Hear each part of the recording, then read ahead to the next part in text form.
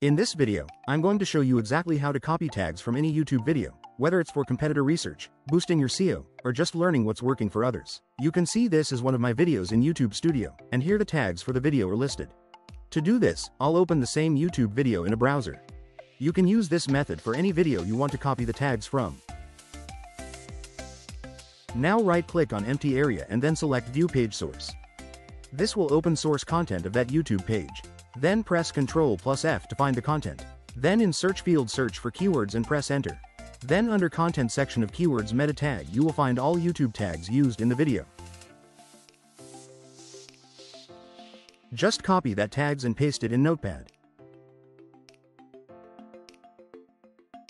You can see this as the same YouTube tags and have used in the video.